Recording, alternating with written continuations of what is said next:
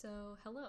This is lecture number 4 in the 2020 Advanced Earthquake and Tsunami Hazards Training course. My name is Hallie Pitera, and I am a geologist at the Earthquake Science Center based in Menlo Park, California, for the United States Geological Survey. And today I am pleased to be telling you about the tectonics of eastern Indonesia. Without further ado, we'll get right into that.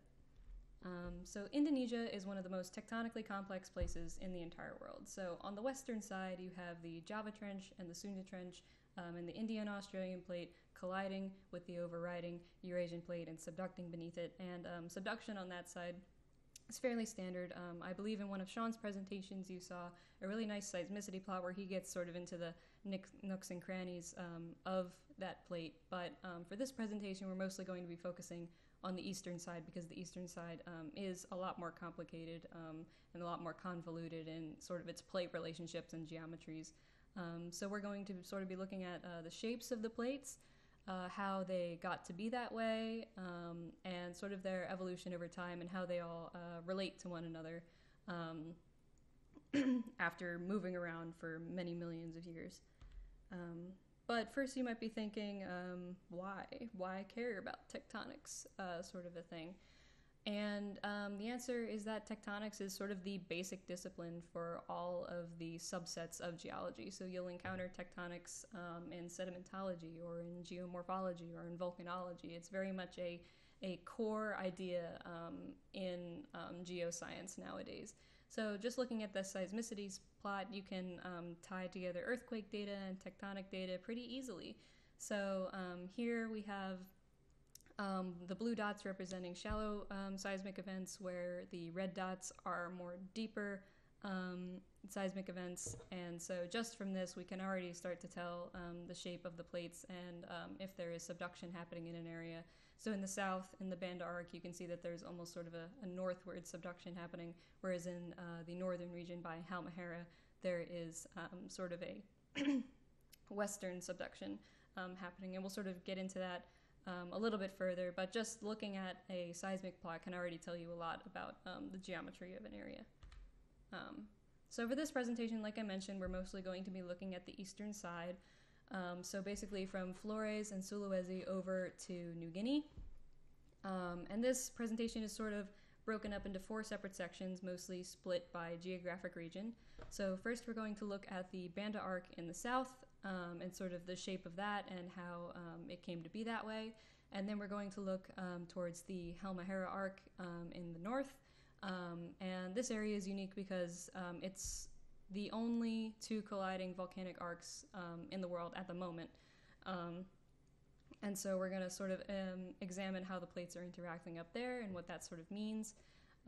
And then we're going to move a little bit south and look at the Serang fault system and sort of how that came to be and how it has influenced the location of some of the islands in Indonesia. And then finally, we're going to end by looking at the island of Sulawesi, which is sort of an amalgamation of all these past tectonic processes and how all of that has influenced sort of the shape that it is today.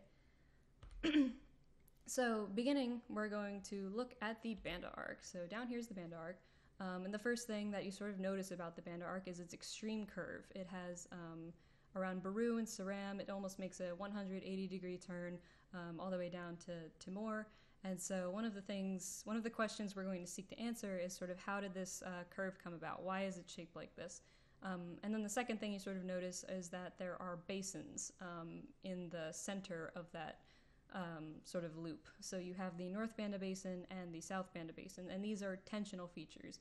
So we want to look at why there are tensional features in what should be a compressive zone, because this is a subduction zone, as we saw by our seismicity plot. So why would there be an extensional zone in a compressive zone, sort of a thing? But the first thing we have to sort of clarify when looking at the Banda Arc are some of the competing models. Now, this isn't necessarily a competition because one of them definitely wins out over the other, but I feel like we should go over them just in case you have heard about them. So the first model is the 2-slab model. So these are models seeking to explain the particular shape of this arc. So there is the two slab model, which states that there is most likely a slab dipping southwards, descending into the Sarum Trough, and another different slab dipping northwards through the Timor Trough.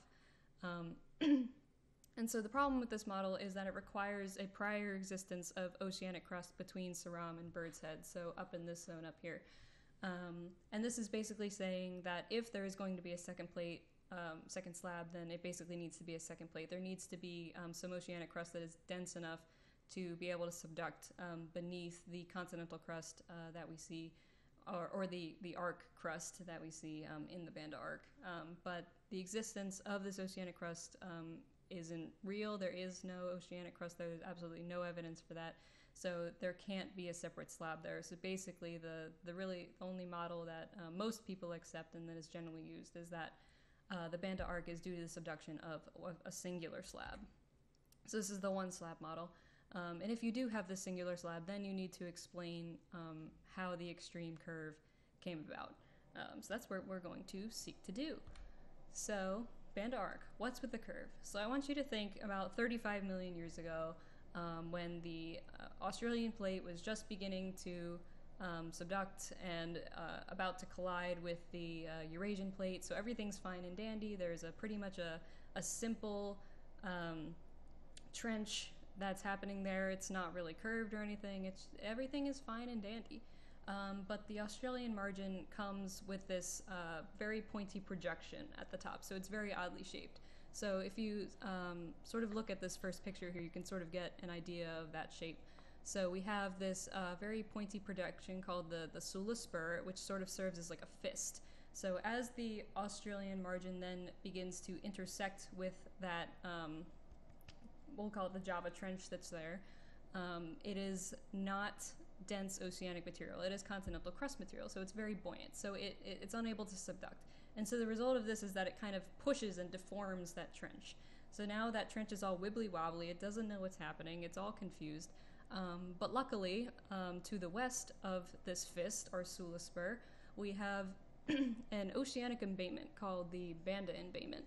And so basically what happened is that this trench was looking for something to eat up, and all of a sudden this Banda embayment came out of nowhere, and this oceanic embayment was made of cold, dense, old oceanic crust, and the trench was like, yes, that's exactly what I want. And so it began to migrate in order to consume that. So since it was unable to subduct the buoyant crust of that Sula Spur, it then sort of moved and began to change its shape in order to subduct the encroaching Banda embayment. And this picture is a little awkward to look at because we're looking southwards, but here is Timor and Saram here. And this is a little bit of a wider view, so here again, Timor, Saram. So here you can see our pink sort of fist punching into our trench, and our Banda embayment waiting to be sort of eaten up and sink below the Eurasian plate. So flash forward 7 million years, so now the trench is beginning to mold itself into the Banda embayment. So it's the Banda embayment is sinking very rapidly because it is so dense, and because our fist is continuing to push forward, and our Banda embayment is being eaten up so quickly, there is also slab rollback. So this trench is molding itself into that Australian margin, and it is also causing a lot of slab rollback. So things continue to move back into this embayment. But the effect of slab rollback is that the overriding plate, the Eurasian plate, wants to keep in contact with that trench that's sort of moving away. So it's sort of chasing after it. And the result of this is that you get extension in the overriding plate. And so this is where we get our North Banda Basin extending. And so that's how we have our extensional features inside of our Banda Arc nowadays. But during this time, also, as this trench is moving backwards, the plate is rolling back, there's extension in the overriding plate. The Sula Spur has gone through a lot. It has been very much deformed because it's punched its way through this trench, it's causing all of these problems, and now it is beginning to break up. So as the trench moves back, it actually takes part of the underlying continental crust with it, and so this causes sort of a delamination effect. So the Sula Spur then begins to sort of break up and is less of a fist and more of sort of a what used to be a fist. So then moving forward in time again, now we're at 4 million years. So the trench still is trying to mold itself to that embayment. Slab rollback continues to happen. The Sulu spur is now broken up because it's been delaminated. And the slab continues to sink deeper and deeper into the mantle. So the effect of this, the Australian continent is still continuing to push forward. It's still moving forward, trying to collide with the Eurasian plate and the other plates around it. But this plate is beginning to sink. So sort of the effect of this is that if you think about like an airplane when it lands, how its little flaps come up and sort of causes resistance. So as this slab is descended in the mantle, it's sort of restricted some of the flow. So it's providing mantle resistance. So it's resisting that northward transport. So it's sort of squishing the syncline as it descends. So this is sort of a plunging syncline. I keep calling it a spoon, so if I call it a spoon, that's what I'm referring to. So it's squishing your spoon. So you can imagine almost like a clay bowl, and you squeeze that clay bowl, you might form cracks in the edges. So some people propose that because of all of this deformation, there are multiple tears in the slab. That's just a result of all of that mantle resistance and all of that pushing by that Australian plate as it continues to move to the north. So then we can go to modern day. As of right now, the Banda embayment has been completely subducted. There's no more oceanic crust there. The trench has been now flush with the Australian continental margin. The plate has subducted deep enough that it has encountered the transition zone, so we have a bit of a flat portion of that slab because it cannot penetrate any further, so it's sort of this flat portion that's riding that transition zone.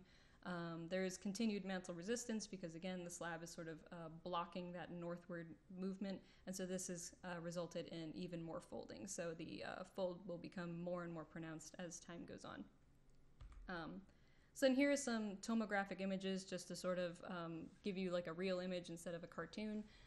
So here, cross-section A kind of cuts through the entirety of the slab. So here we can see the slab in its whole.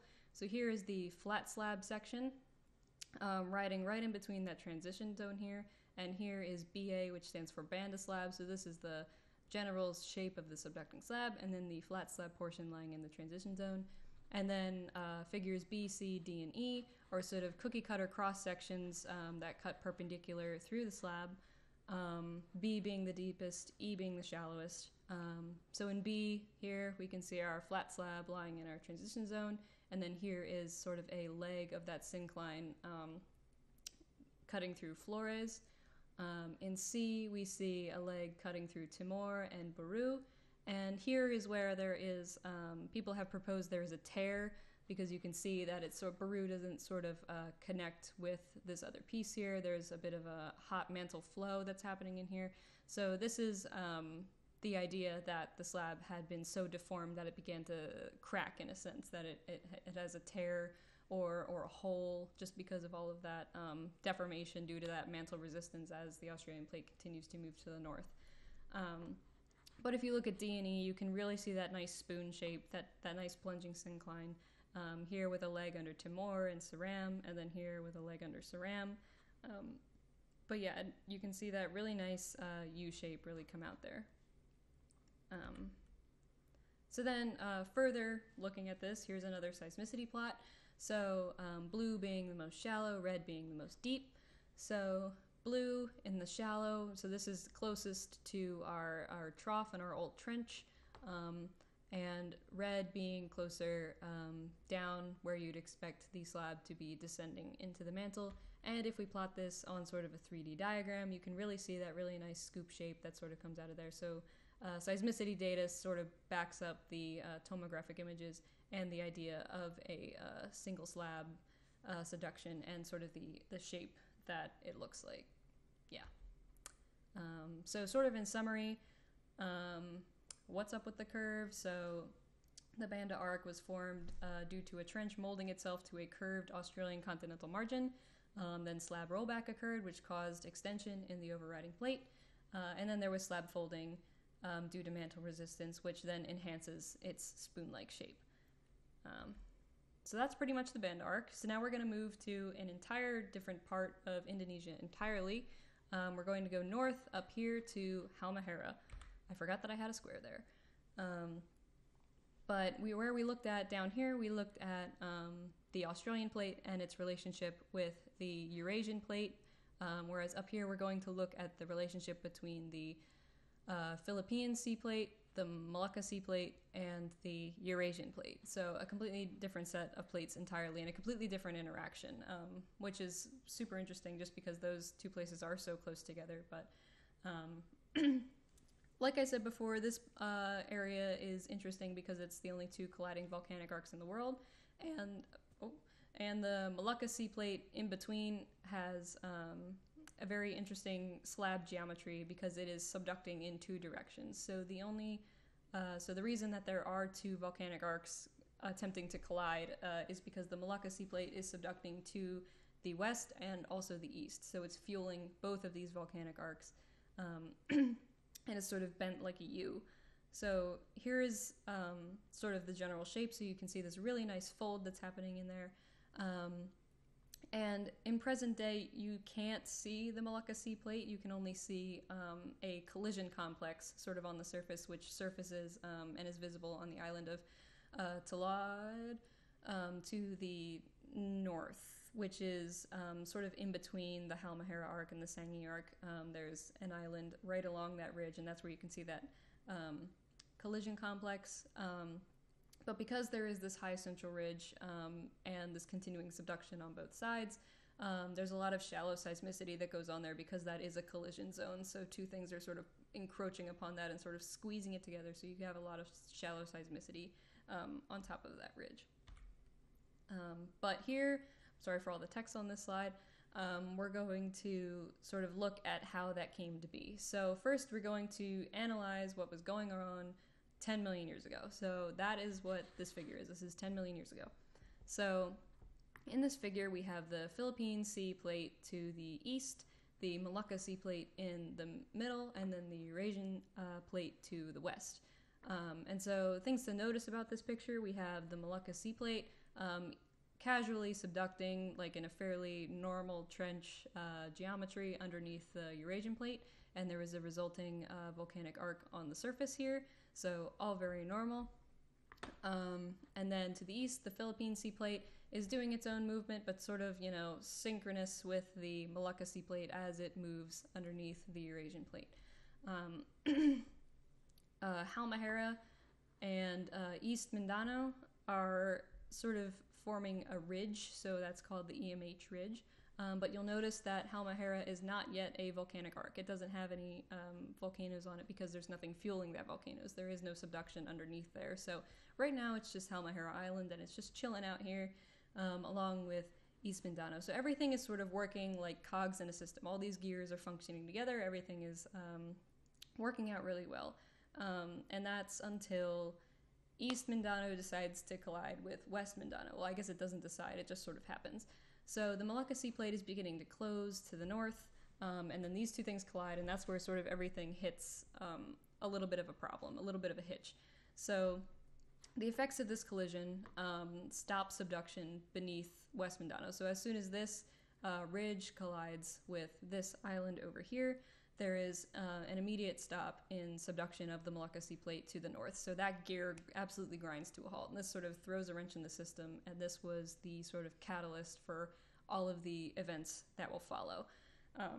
So it stops subduction to the north, and as a result of this, it very much slows the rest of the subduction of the Malacca sea plate in the south by the Sangi Trench. And I might refer to the Malacca sea plate as the MSP and the Philippine sea plate as the PSP, just because they're a mouthful sometimes, so I put those abbreviations in there. The Malacca sea plate is now subducting very, very slowly underneath the Eurasian plate, not quite at the speed it once was. And a lot of it has been cut off at the top now because there's no subduction happening, there's been collision, a lot of the plate just sort of disappeared. And so as a result, the Philippine sea plate is like, what the heck? I was moving along with all of these gears, and now all of these gears are jammed. What am I gonna do? And so it's still trying to move in its own direction, and by the gaps, the Malacca Sea Plate has now left sort of gaps in the area, and so the Philippine Sea Plate needs to accommodate these gaps by creating new types of motion in order to keep the gears running, sort of a thing, as they were. So this has collided, the Malacca Sea Plate slows down, and then the movement of the Philippine Sea Plate has now been accommodated by the development of a strike-slip fault right along here, so right between the suture between West Mindanao and East Mindanao. And then it initiated westward subduction of the PSP, so you have a trench that forms right along this dotted line, and then eastward subduction of the Malacca Sea Plate. So this is when we start to get our double subduction. So there's a trench that forms right along this dotted line, right under Halmahera.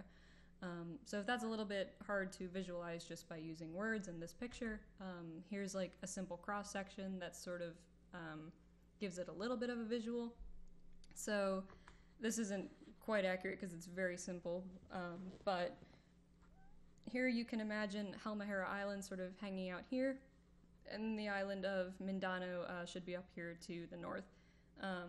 But what happened, the Philippine Sea Plate, when it decided to accommodate all of that new motion and sort of keep the gears running, that's when the Philippine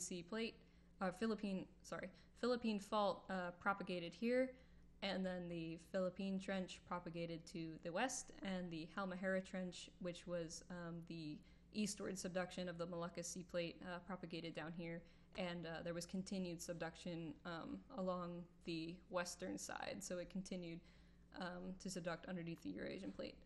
But here is sort of where it looks like a cross-section, so here you have your strike-slip fault and your Philippine Trench, and then down here you have your Sangi Trench, your Malacca Sea, and your Halmahera Trench. So here's your double subduction. Here's our U shape, with the collision complex not quite there yet, but it will be. So here we are 5 million years ago. So previously we were looking at 10 million years, now we're looking at 5 million years. So here is where this collision has happened. So here's our collision zone. It is now a strike-slip fault in order to accommodate where the Philippine Sea Plate is moving. So a lot of the Malacca Sea Plate has basically disappeared now and has basically manifested itself down here, mostly in the south. You can see that there is still an active volcanic arc on the western side on the Eurasian Plate because subduction is still active on that side. And there is now a trench on its eastern side subducting beneath Halmahera. You'll notice that there is still no volcanic activity on Halmahera at this point, and that's just because subduction had basically just initiated, and so the slab was not yet deep enough to produce the magma to create a volcanic arc. So Halmahera is still Halmahera Island, not Halmahera Volcanic Arc. So then moving to 3 million years ago, here we can see that this Philippine Fault has propagated even more southward as the Malacca Sea Plate begins to shrink. The Philippine Trench also propagates southwards as this continues to shrink. And now the eastward side is deep enough to create active volcanism on Halmahera. So here now our slab has reached at least 100 kilometers, and our magma begins to rise up and turns Halmahera Island into Halmahera Volcanic Arc. On the western side, it looks as though volcanic activity had ceased for a little bit, probably just because things were closing up and things were shifting in all different directions, so there was most likely a lot of eastern movement rather than western movement. So then moving to 0.5 million years ago, this is almost modern day. So here we have our strike-slip fault up here continuing to propagate to the south, and the Philippine Trench still propagating to the south. You'll notice that there's still no volcanism up here by the Philippine Trench, and that's just because of the sort of oblique nature of that subduction zone. So the slab can't quite get deep enough to produce volcanism in that area, and the strike-slip fault sort of carries all of the collision complex material along it, so it's a little oblique and not necessarily straightforward, and so it's hard to make volcanoes there, basically. But The Molucca Sea Plate, you'll see, is barely non-existent now. It's pretty much dead. Subduction is still initiated on both sides, so now you have a volcanic arc on both sides. Halmahera is still active. The Sangi arc is still active on this side. And this trench continues to propagate downward. So then this leads us to present day, where our Molucca Sea Plate is pretty much gone. It's dead. It's beneath the surface. And now all we're left with is this collision complex that exists here. And we can see it exposed on this little island up here that connects directly with the Philippine Fault. The Philippine Trench has continued to propagate to the south, and some people theorize that it is also connected to the Sarong Fault Zone, which exists as a border between the Australian Plate and the Molucca Sea Plate and the Philippine Sea Plate to the south. The Halmahera arc and the Sangi arc are still active in their volcanism, but because the Molucca Sea Plate has pretty much disappeared and will continue to disappear, it's most likely in its final stages of volcanism. And if those islands ever do end up colliding, the volcanoes will most likely be inactive. So here is sort of a final cross-section of what it looks like in modern day, just so you can more easily visualize what's happening. So up here we have our Philippine Fault, our strike-slip fault cutting down through Mindanao, our Philippine Trench on this side with subduction underneath that, and here we have our Molucca Sea Plate beneath the surface with our collision complex on top and our two volcanic arcs on either side. And then down here, all of this is bordered and cut off from the Australian Plate by this Sarong Fault Zone, which we'll get into looking at in a little bit. But here are some seismicity plots. So down here is Halmahera, here is the northern arm of Sulawesi. So again, blue represents shallow, red represent deep. And like I said before, that high central ridge part, that collision zone where a lot of the activity is happening, is full of shallow seismicity, a lot of shallow earthquakes in that area. Interestingly, the only deep earthquakes we see are on the Eurasian side, but if you think about the history of the area, it sort of makes sense because the Molucca Sea Plate had been subducting under Eurasia for much longer than it had been subducting under Halmahera. So the plate, it would make sense that the slab would be much deeper on that side than it would on the other side. So again, if we plot this on sort of a 3D model, we can see the Eurasian side is much deeper. We have our lovely U with our high ridge with very high seismicity, and then our much shallower slab on the underneath of Halmahera. So Halmahera, in summary, there was collision between the East and West Mindanao, which impeded the subduction of the MSP, the Molucca Sea Plate, and then continued PSP movement had to be accommodated, and so that caused the development of strike-slip faults and new subduction trenches, which eventually led to the death of the Molucca Sea Plate. All right, so we've gone over two different sections of eastern Indonesia. We've gone over the Banda Arc down here, which is sort of a plunging syncline around the Australian continental margin and the Eurasian Plate. And then we went over the two colliding volcanic arcs to the north, which has to do with the PSP, the MSP, and the Eurasian Plate. So now we're going to look at New Guinea and the Sarong Fault System, which lies directly in between. So there's, I forgot I had a square there. There's a lot sort of to talk about with this fault zone because this is one of the world's most major fault systems one of the most major fault systems in the world.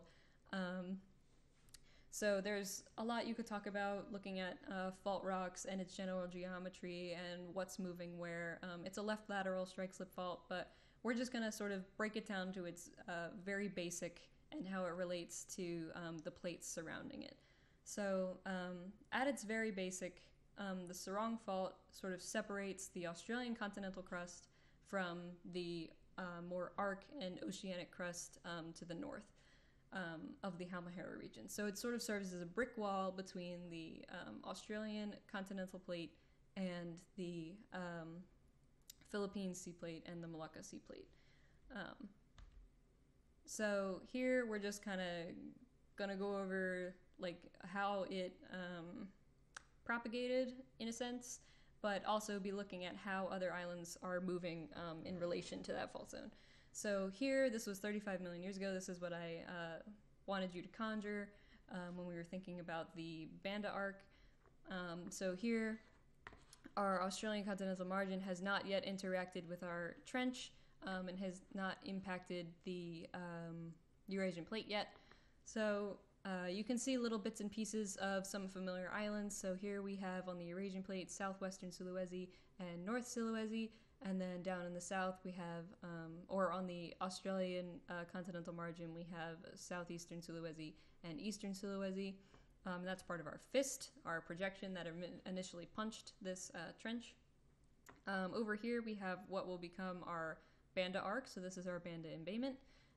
And then over here we have our little Halmahera Island, which will eventually make its way along the Sarong Fault up to where it is today. So that was 35 million years ago. So then looking at 20 million years ago, we can sort of compare the changes. So here is when our fist made contact, punched right into that trench, sort of wibbled, wobbled all these things around. So now it's harder for things to subduct in this area because all of this buoyant continental crust is now in the way. So this trench is trying to mold its way into where there is colder, denser material to take in, sort of a thing. So this hasn't yet quite made contact with the Banda embayment. It will very soon, though. On this side, things got a little messed up because a lot of continental crust is now interacting with the plates over here. And so there's not a lot to subduct in this direction anymore. And so a strike-slip fault then propagated. And this is what carried the East Philippines to the north. Looking at 10 million years ago, here now we see our Banda arc is starting to take shape here. The slab rollback has initiated, and the initiation of the North Banda Basin extension has begun to happen. Our fist is sort of breaking up, and a result of this breakup and also the lack of subduction in that direction has sort of changed the trench geometry around there. So instead of this now being a trench, it has changed into the Sarong Fault zone. So it is now a left lateral strike-slip fault that has propagated through here in order to accommodate the continued northward migration of the Australian plate as opposed to the stationary nature of the Eurasian plate. And looking at here, we can look at for some of our favorite islands. So here's our Sulawesi starting to come together. So here's the western side and the northern arm, all sort of suturing together and moving out of the way as this fist sort of punches it off to the side. And then down here we have Halmahera, and you'll notice that Halmahera sort of travels along this strike-slip fault that has now propagated here. So the location of Halmahera is very much directly related to the initiation of that Sarong Fault zone. And up here we have our Sangi arc. So then moving to 5 million years ago, so here we have Halmahera. It's traveled very far westward along this left lateral strike-slip fault. Our Banda arc is almost fully formed here with our North Banda Basin. Our fist is pretty much disintegrated. And you'll notice that little bits and pieces of other islands are traveling along this fault zone and sort of moving towards Sulawesi over here. So the bottom arms, the eastern arms of Sulawesi are starting to sort of accrete themselves onto this island via the Sarong Fault system. So that's basically it for what I'm going to talk about for the Sarong Fault. If you're really interested in that fault, I highly recommend reading up on it because it's very interesting as a fault system. But for the purposes of this presentation, we're just going to think of it as that sort of brick wall between our Australian continent and our Philippine Sea Plate and our Molucca Sea Plate. So the relationship there is that the Australian crust could not subduct anymore. There was nowhere for it to subduct. It was too buoyant. It couldn't make it under. So as a result, the stress sort of manifested itself as then a strike-slip fault instead of as a more, I guess, thrust fault or as a more compressive type fault. So for New Guinea and the Sarong Fault System, it basically serves, for the purposes of this presentation, as the southern boundary of the MSP and the PSP. So it separates the Australian continental crust and the Arc/oceanic crust of the MSP and PSP, and that it was originally part of the subduction zone, but then eventually propagated itself as a left lateral strike slip fault. All right, so we've gone over the Banda Arc. We've gone over the two colliding volcanic arcs to the north, and we've gone over their brick wall in between that has separated those plates from each other. Now we are going to talk about the amalgamation of all of these tectonic processes in the form of Sulawesi. There's my square. So Sulawesi is an island that's sort of an amalgamation of continental material, island arc material, and ophiolite material.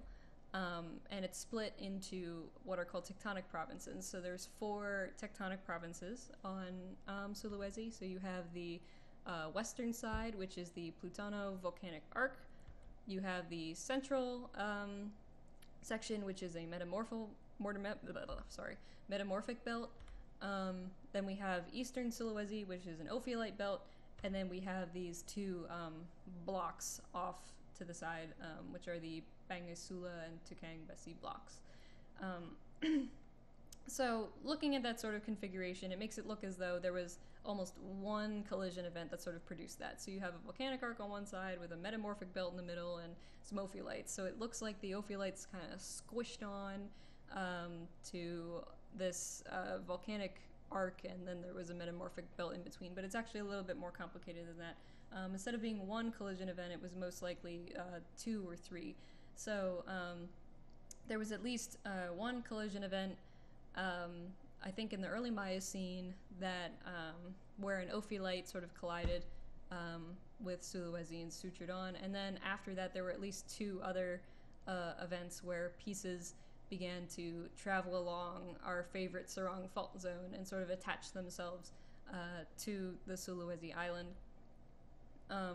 So looking at this island, you can see that it's pretty faulted up. So in the past, since it's gone through so many collision events, it has a lot of sutures, it has a lot of weak points, and it's continuing to undergo deformation to this day. So like if you know where it's located on the map, there's the Banda Arc sort of squishing happening to the south. You have your death of the Malacca Sea Plate to the north, even involving the northern arm of Sulawesi. And then you have the Sarong Fault Zone sort of cutting almost directly into the middle of this, that's continuing to push little pieces that it takes mostly from the Bird's Head microcontinent off, and it travels along there, along the Philippine Sea Plate, and then accretes themselves to this Sulawesi whole structure that's happening here. So there's a lot of deformation, and so the result of all of this deformation is that new faults are constantly being activated, old faults are constantly being reactivated, there's a lot of thrusting in the area. It's just, Sulawesi is a constantly ever-evolving island. And so looking at the seismicity, you won't see any really deeper earthquakes because it's not like there's a deeply subducted slab underneath this island. But it is a very faulted island, so you'll see a big cluster of shallow seismic events along this fault that sort of cuts through the island. And there's a lot of other seismic events to the north, and that's just due to the amount of like thrusting and faulting that is constantly happening on this island as a result of the continuing tectonic motions around it. So here's just sort of that picture that I showed earlier of our 35 million year ago image, just so you can see like where the pieces sort of came from. So you have your Eurasian pieces, your southwestern and your northern Sulawesi that started over here, and then you have your southeastern Sulawesi and your eastern Sulawesi on the Australian side of things, and eventually, as we know, our fist punched through, and this little dotted line shows the present position of this southwestern Sulawesi. So as this fist came in, these two sort of migrated this way and formed themselves into that sort of T shape. And then as the fist sort of disintegrated and the Sarong Fault Zone then propagated through it, it carried these two pieces and eventually latched them on and then eventual pieces of Bird's Head and other such traveled along the Philippine Sea Plate and also attached themselves there. So that's why there's so much craziness happening on that island. There's a lot to explain. I can't quite get into the details in this presentation due to time, but I highly recommend looking into it if you're really interested. So Sulawesi sort of serves as pieces of the puzzle. So it's the result of collision between continental, ophiolitic, and island arc fragments. So there was an emplacement of ophiolite in the early Miocene, which was followed by 2 more collision events in the southeast and eastern Sulawesi as fragments travel along that Serang fault zone. So that's basically the entirety of the eastern Indonesian tectonic world. I mean, that was very much simplified to fit within the time limit. There's a lot more to talk about in that area because it is a very complicated area, but we sort of explored the relationship between all of these plates with each other and how they're all sort of interacting and have interacted in the past to form what we see today. So sort of a summary, if we're going to sum up each section in sort of a one-sentence phrase. So first we have the Banda Arc, which is the result of a trench molding itself to the Australian continental margin. Then we have the Halmahera Arc, which was the result of the death of the Malacca Sea Plate due to collision, and then the continuing migration of the Philippine Sea Plate. And then we have New Guinea / the Serang Fault System, which serves as the boundary between the Australian Plate and the MSP / the PSP. And then we have Sulawesi, which is our amalgamation of fragments transported along faults due to the movement of those aforementioned plates. So that's all that, very much simplified. But if you had at any point any trouble trying to envision what I was talking about, because I know at least for me sometimes it's really hard if somebody's just like saying words and has one picture. Like I can't exactly imagine all of these plates moving together at once. I found this plate reconstruction video, which is actually based on a model by Robert Hall, who is sort of very much an expert in the tectonics in the area. And I watched this video a couple times just to sort of understand how everything was interacting with each other. So I'm not going to play it here just because maybe technical issues and also copyright issues, maybe. But I think if you get these presentations, you can definitely watch it. And it might help. You can definitely see like the slab rollback happening in the Banda embayment while like Halmahera is moving along the Serang fault zone at the same time. So it's super helpful to sort of piece all those pieces together instead of looking at them in separate little chunks. And then lastly, here are my references. If you're really interested in this stuff, I highly recommend reading some of these papers because they're very interesting. They're very fun to read, and a lot of these people have done really great research. But that's about it for lecture 4. I hope you enjoyed, and I guess I'll see you when I do my next one. Bye.